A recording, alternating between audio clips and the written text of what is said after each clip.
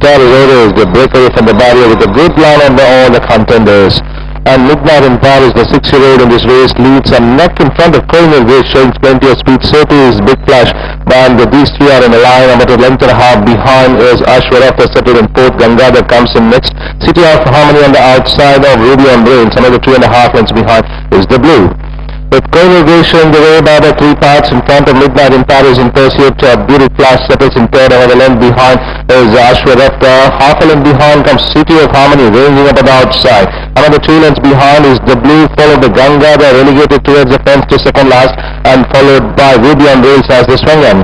They are homeward bound with Colonial Grace now in challenge on the outside. The Midnight in Paris, Big Flash, and here comes City of Harmony blazing the track on the outside and goes surging clear with Ashwarata also challenging up on the inside. But it will be a half-killing pass to catch City of Harmony, who draws clear about 2.5 to 3 in front of Ashwarata. Colonial Grace followed by the Blue.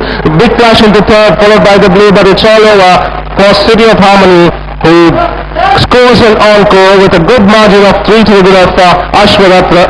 Far away third was Big Flash. Brutally done by the Blue and Ganga together. Then came